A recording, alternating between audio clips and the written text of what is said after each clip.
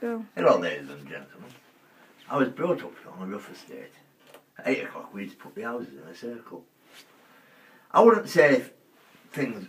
I still remember once going back to visit that estate, a few years back. I went back and visited it and it was still as I remembered it, run down, broken up. You know, mums walking around the streets, mugging the residents. And I saw my father. Went to see the father, and through a stained glass window of the church I saw him with his begging bowl, cleaning his begging bowl. And I went in, Dad, it's strange to see you in here. I thought you were an atheist. He said, yeah, but I never got any holidays. I said, what are you doing in here anyway? And his dulcet tones went, what are you doing here, son? Thought you'd bettered yourself. I said, I've come to visit you. He goes, oh, that's nice. I said, where's Mummy? He goes, she's up above. I said, you mean she's in heaven? He goes, no, she's nicking red off church roof. You know, but yes, there were rough times, but there were happy times.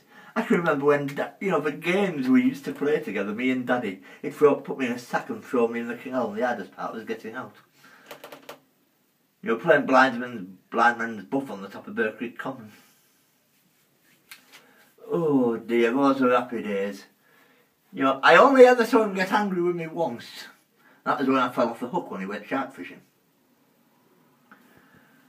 You know, I was an unwanted baby. He used to wrap me sandwiches in road maps. You know, I was hide and seek champion in our house. Once I was in for 17 hours, 35 minutes and 28 seconds. He wouldn't look for me. I was an unwanted child. In fact, they got someone else to play me in the old movies. I wouldn't say I was an ugly baby, but my pram had shutters on it. In fact, when they took me out for walkies in my pram, people used to think it was a Mobile Punch and Judy show.